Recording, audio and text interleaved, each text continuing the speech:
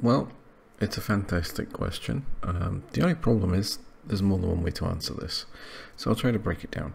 First of all, yes, there's the ability to trigger them. The question is how you want to trigger them.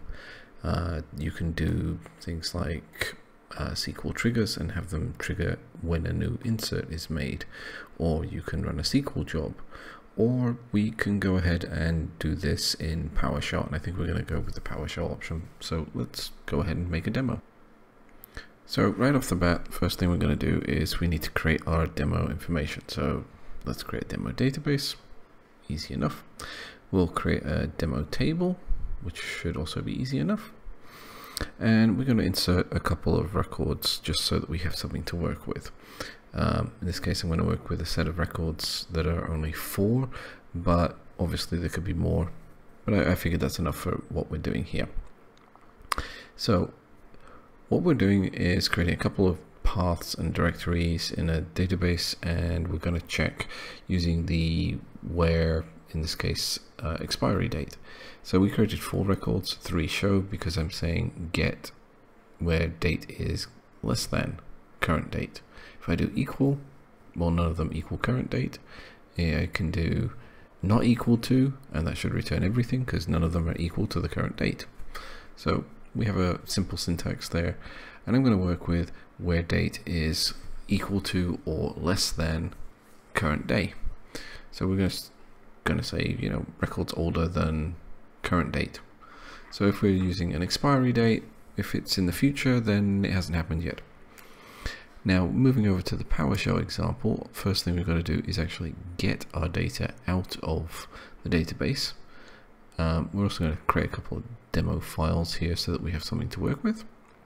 So straight off, we have our demo files. We have 4 of them, equal to the number of records and location of the records that we have in our database. So I'm going to use the PowerShell SQL client net library. I use the SQL client simply because it's available on every machine, or at least every Windows machine. So we're going to create a connection, we're going to open the connection, we're going to export it, and you can see I've wrapped it already in a try and catch to prove that the data is there. So we're just going to go ahead and run that. As you can see, we get spat an output that says, hey, these are the paths, these are expiry dates. So that's the content from our query. So that's now available as a variable within our PowerShell. So this is technically an array because it's multiple items, so you know, not to get confused too much there. Now, obviously, that we've got this information, what we now want to do is work with it. So we can see that we do have the table data.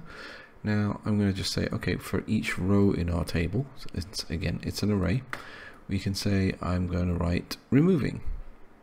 Now I've, as you can see, hashed out the actual removing step because I don't want to delete it just yet. I just want to show you the output from that. So this is showing us these are the files that I want to remove, or I'm going to remove if I run the rest. Now that's only one part of it, and that would work fine if we just wanted to remove the files. But since we're going to say we want to run this probably more than once, we want to update the database, because otherwise we're going to try and remove files that are no longer there, and that can be a pretty major issue. So I'm just going to format this text a little bit because it's not pasted well, and I've got a couple of extra spaces that I don't want, and we're just going to say that this is the update SQL data. Now if we don't update the database, this next run will error because files don't exist and it's already done the removal, etc, etc. You can see we have our SQL syntax that says delete from database, where path equals to what we're deleting effectively in the previous line. We're just doing a capture on the output as well. So we're saying write warning, unable to delete file in case there's an error. That might not be true, it might be that the database is down, but you know, that would be a bit more complicated error handling. So we run it, and 3 out of the 4 files have disappeared. And if we also check here, we can see that nothing matches. We change it to a different, so we just see what's left. We have 1 entry, which equals the file that was not deleted. So far all good, right? So let's insert the data again and basically recreate our test environment so that we can do this one more time. But now we're going to go for the complexity of saying, let's create our test steps plus a loop. So what we're going to do is, instead of running it just the once that we did manually, let's run it in an automated way. So we'll create a nice little loop that will run through the whole script repeatedly. So now we've got our records, we have our files, so let's go ahead and update our script a little bit. So it's a pretty straightforward update so far. We'll get rid of the show data because we don't need that. And instead of starting with our try, let's start with a, you know what, I'm just going to format this a little better. I do hate it when formatting's a little funky. And here we go. We'll put a while and we say true,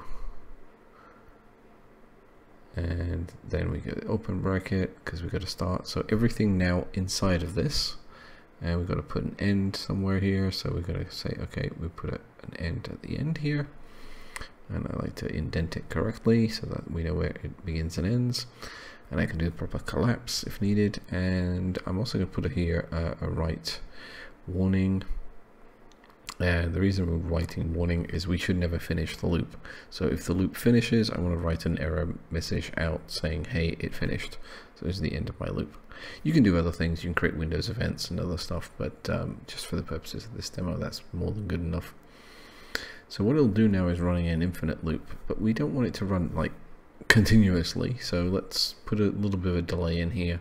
I'm going to say start sleep and say 60 seconds so that it runs once a minute. You could have it run less than that, but you know, let's say 60 seconds is fine. And if I go ahead and run the script, since I've removed the output, there's no output happening. So it's just running in the background, cycling through. But if I go ahead and I go to, let's say, our database or our files, what we should see is that it's completed. So, aka it's deleted. So it's just running in our loop here continuously going, hey, do I have new database? Do I have new? So let's check the output. So first of all, let's do a quick run. There's no records in the database. And if we check our file system, and trust me, I haven't been cheating, there's only one file left, which is the one that doesn't match our filter. So that's now running basically continuously.